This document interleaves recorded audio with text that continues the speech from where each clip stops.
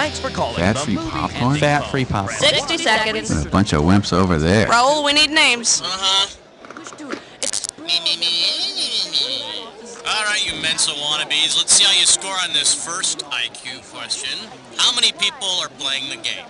Aw, you have no friends today. What a sad and pathetic life you must lead. Don't worry, I'll be your pal. Go ahead and type in your name. You're just happy to see me, huh? Know what I'm saying? No. Okay, you want a 7-question game or one of those 21 thingies? Wipes, please. Thank you. Techie boy. I think 30 not. seconds. Okay, your buzzer is the letter B on your keyboard. That's B as in the letter B on your keyboard. And then they built the pyramid. Well, who are you? I mean, well, you know, I don't doubt that 20 she's that seconds. old.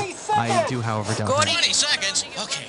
When you know an answer, buzz in. If you don't, don't. But if you buzz, you only got a few seconds to pick one of the choices, or you're gonna lose cash. Okay? Okay. 10 seconds. Good luck. 9. Okay, 8, lose the desktop. 6. And 5, go to black. Mama's 4, Pride Fresh 3. Breast Stand Milk. by. Baby yourself with Mama's Pride.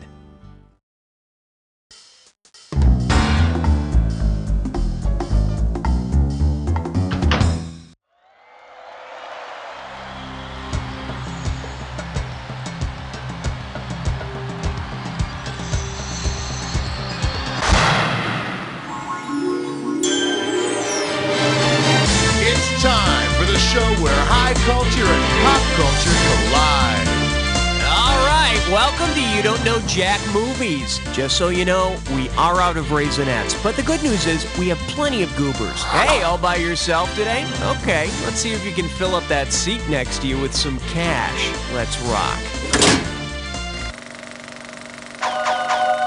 Okay, I need a category. For the enjoyment of everyone during question 1, please, no unnecessary talking. Shh. Well, what do we have here? What a long, strange pit it's been. $1,000 if you get it. Hey, imagine this sci-fi scenario involving dreamy leading man Brad Pitt. Brad Pitt's character from Sleepers is cryogenically frozen and awakens 200 years later in the Woody Allen film Sleeper. Where could he go to get some action? Grammy Hall's house, Dr. Bernardo's sex research clinic, an orgasmatron, or Long Island? In Sleeper, when someone wants some action, they enter a machine called an orgasmatron. Actually, I don't know if Brad Pitt would ever be desperate enough to resort to that. I, on the other hand, might be open to it. Category, please. Cut the red wire! Watch out, it's gonna blow! That was close. Too close. All right, here's the deal. Dingoes ate my Wapner. 2 G's if you get this one right. Hey, it's time to go diving through the dumpster of a fictional character. Let's see, I've got some casino chips, 246 toothpicks, a copy of TV Guide with the People's Court circled, and a brochure from Qantas Airlines. Whose garbage is this? Raymond Babbitt, James Bond, Don Corleone, or Sam Spade? Raymond Rainman Babbitt calculates odds, counts like a madman, loves the People's Court, and will only fly Qantas. He can also calculate how many millions he'll make off the movie's marketing and profit percentages. All right, hit me. A question so real you can almost touch it. Filmed in spectacular 3D. I proudly present Harrison Ford under the big top. And you pop a right answer, you got $2,000. Hey, remember how Harrison Ford shaved his beard in The Fugitive to evade the cops? Now, come on, was that the best disguise he could come up with? If Dr. Richard Kimball used the same disguise in The Fugitive that Jimmy Stewart used to evade police in The Greatest Show on Earth, what would the good doctor be wearing? A tight-fitting, sparkly yellow unitard, a red tuxedo with tails and a top hat, the head of a horse costume, or floppy shoes, white face, and a fluorescent wig? In order to evade the law, Jimmy Stewart disguises himself as Buttons the Clown, so Harrison Ford would be wandering Chicago in floppy shoes, white face, and a fright wig. People, we have a fugitive. He's wearing big red shoes and a polka dot bodysuit. There he is!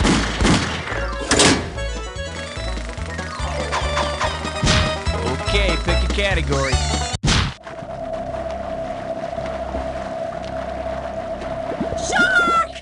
This one's called America's Funniest. How does $2,000 sound? Okay, here's the deal. I want you to take a good look at this picture and tell me, besides the greatest show on Earth, from which movie could this picture have been taken? Quick Change, Killer Clowns from Outer Space, Shakes the Clown, or Big Top Pee-wee? Oh, that's ugly. Let's take a look at the right answer. Bill Murray is a bank-robbing clown in Quick Change. A bank-robbing clown. Charles Keating? I need a category. Piece of crime all the time. 5. The selection is theme restaurants we hate. And we got $3,000 in the pot. Fire up those frontal lobes. Here's the question. Say you're at the Literal Film Title Cafe. You've had some tasty fried green tomatoes and ask for seconds. If the waiter thinks you're referring to the movie Seconds, what will happen? You'll get plastic surgery and a new life. You'll assist Jim Belushi in a duel. You'll get a buttload of silver medals, or you'll have to sprint in slow motion. In the movie Seconds, a depressed guy gets Rock Hudson's face and therefore a new life. Hey man, if it's Rock Hudson, I don't want seconds. I want all you can eat. Category, please. Password. Yeah, tell him 6 sent me. The category, Axel Edward. $3,000 for this one. Strap on your helmet, we're going in. If the actor who was originally supposed to play Eddie Murphy's role in Beverly Hills Cop had actually been hired for all of Eddie's roles, what film might we have seen? Geena Davis in The Golden Child, Nipsey Russell, Delirious, Chevy Chase in Trading Places, or Sylvester Stallone, Raw?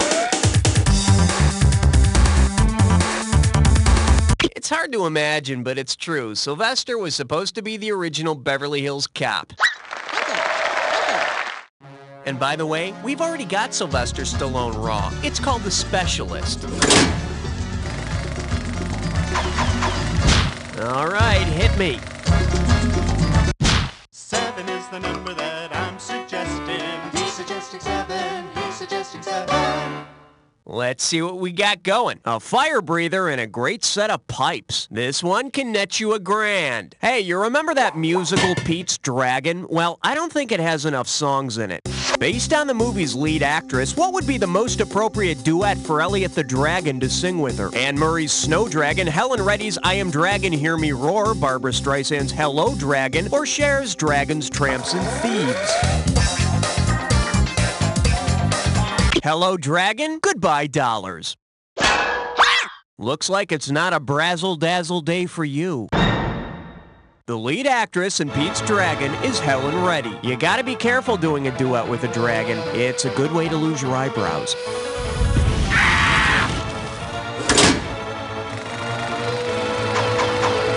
Okay, I need a category.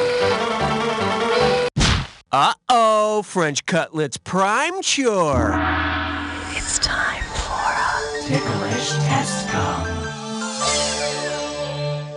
Your gibberish category for today is Dad golfs with a frozen panda. I'm gonna open the value of this gibberish question at $5,000. Now don't get nervous, but the more time you take, the less cash you get. Okay, tell me what food this phrase rhymes with. Father leans panda ice key on tea.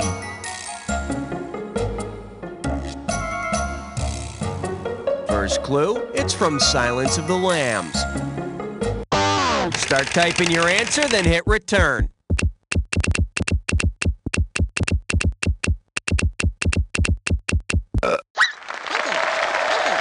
I don't know. The whole thing sounds really gross. I mean, that Chianti is way too dry. I'd go with a nice blush. Okay, pick a category.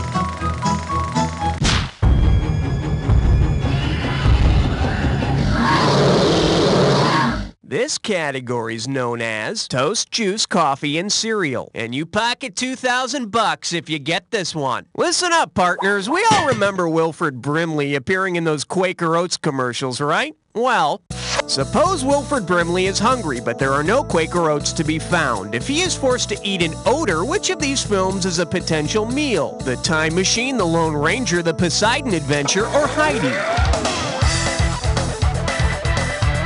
The Lone Ranger is a Western, also known throughout the industry as an odor because of all the horses. Make sure you have a good hot breakfast of Lone Ranger with a big serving of silver. It's the right thing to do. I need a category.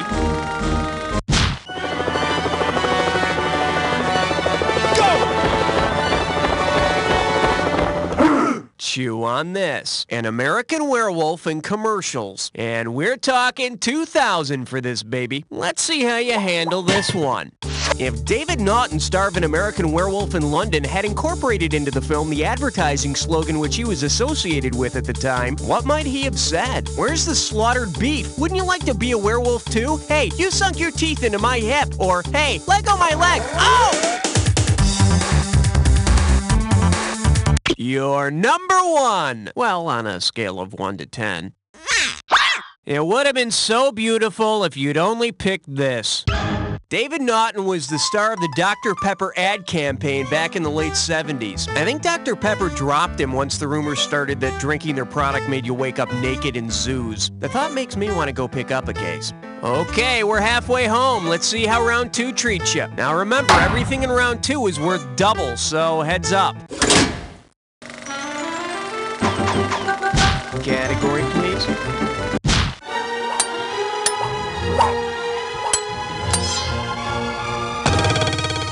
Here we have, a good man is hard to find, but John Goodman isn't. And get this one right, you got 4K coming your way. Okay, it's time for a fill-in-the-blank question, so when you dare to presume you have the right answer, buzz in and start typing.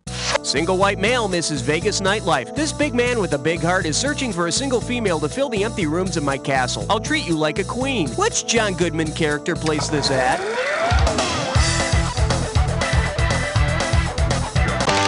This could be it. Type in your answer and hit return. In King Ralph, John Goodman plays a Vegas lounge singer who, through a bizarre set of circumstances, becomes the King of England. I heard this movie was inspired by the little-known fact that Tom Jones is actually the Emperor of Uzbekistan. Okay, pick a category.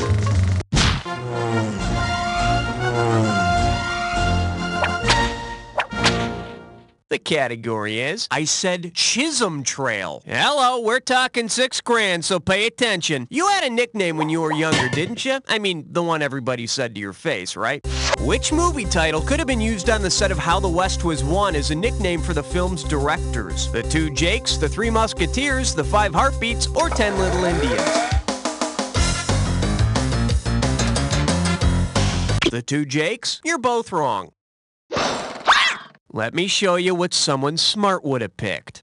John Ford, Henry Hathaway, and George Marshall each directed a segment of How the West Was Won, so collectively they'd be known as the Three Musketeers. I bet the West wouldn't have been won so quickly if the cowboys had to wear tights and fight with épées. Okay, I need a category.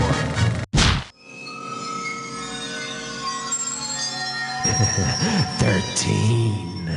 Okay, give it up for a light breakfast. 6,000 big ones for a right answer. Whoa, must be tough. Grease yourself up and get ready to wrestle. Which of these would not be part of a wholesome meal consisting of toast, juice, milk, and equipment found on a movie set? Macaroni, peppers, apples, or pancakes?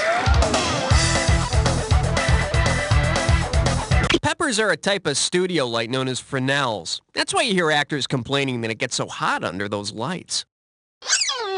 Next time, use your noodle.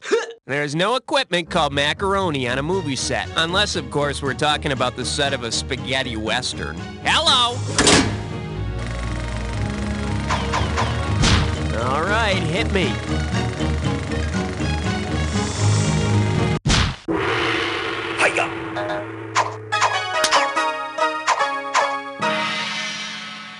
Coming at you, how much silk would a Best Actress chuck? And it's worth $2,000 if you get this one right. Put it in gear, because here we go.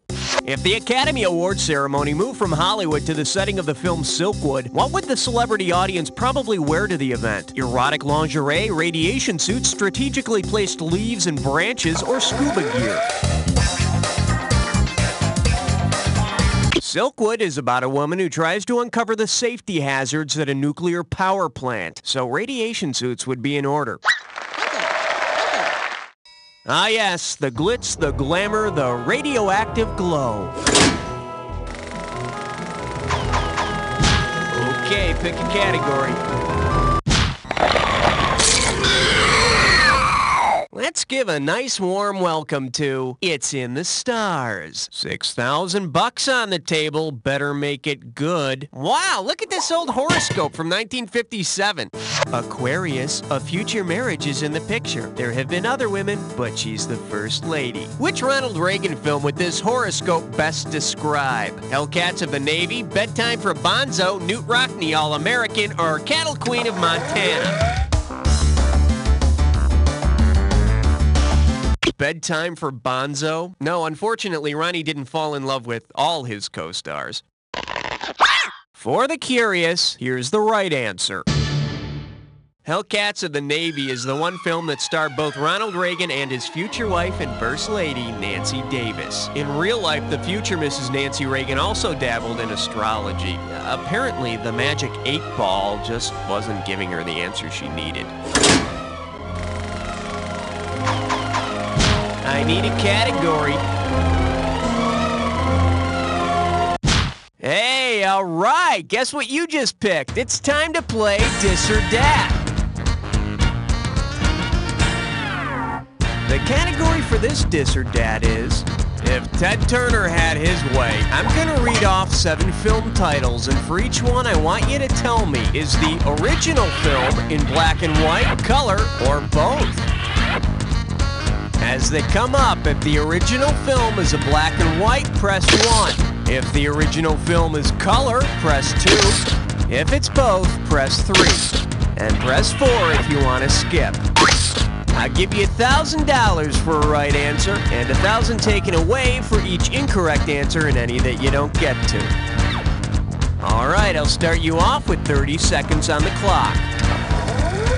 Let's do it.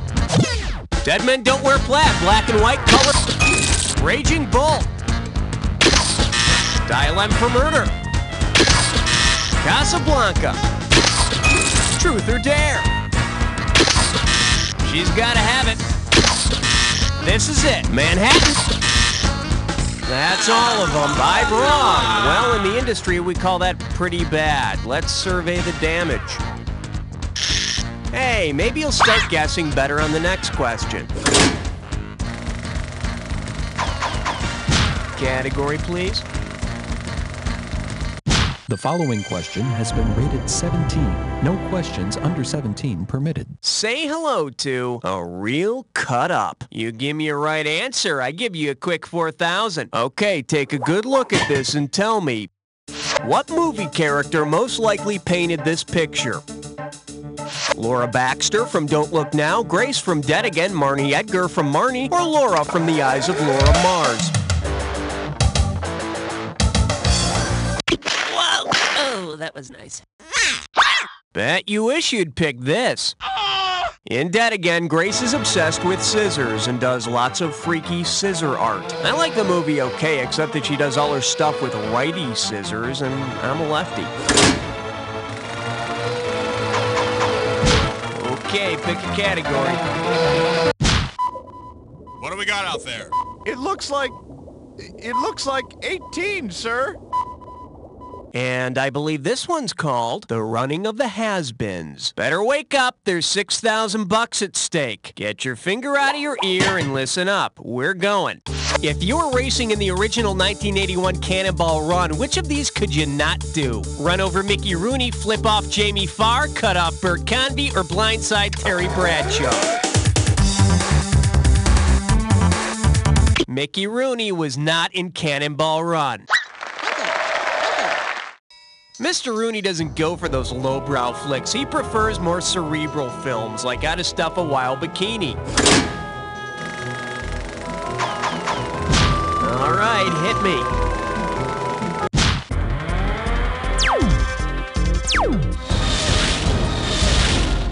Now showing Toy Story. Been there, done that. Oh, let's just make this one $6,000. You know, usually they make a movie and then come out with dolls and action figures for the kids, but sometimes some genius film exec decides to do it the other way around.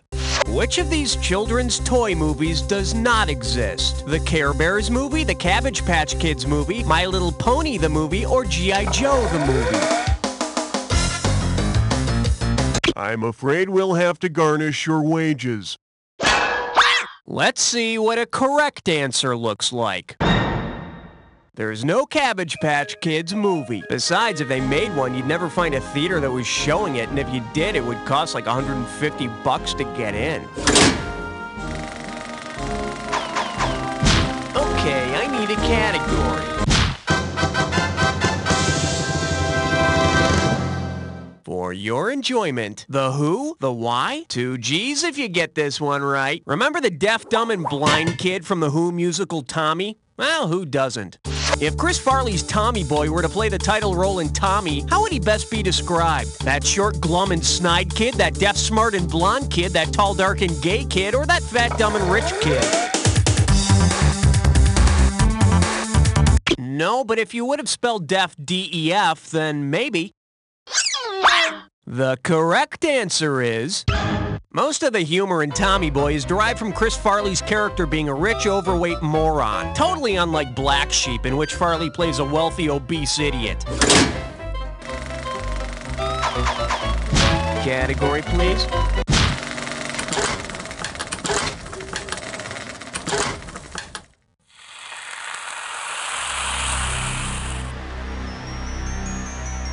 Ah, you think you know the attack, huh? I got news for you. Not all attacks are equal. Here's your clue. Instruments ready? All right then, let's make some music.